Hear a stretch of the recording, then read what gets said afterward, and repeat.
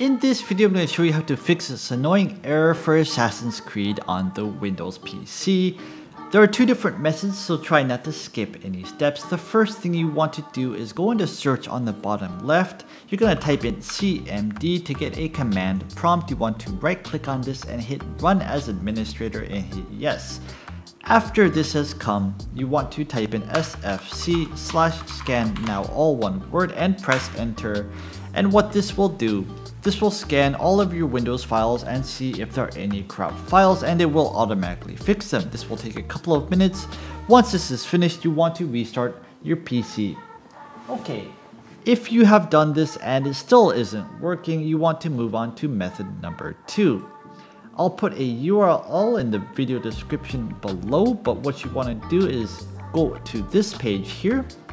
This is a Visual C++ redistributable runtime blah blah blah. You want to click on download. Once you have downloaded the file, it will look like this in your download folder. You want to right click on this and say extract all. Once you have extracted it, you want to click on it, open it. You're gonna see a folder that looks something like this. You're gonna see a file on the very top saying install _all.bat. Double click on this and this will install all of these one by one. That is exactly what you want, and this will fix any kind of errors related to any C++ distributable files you have on your system.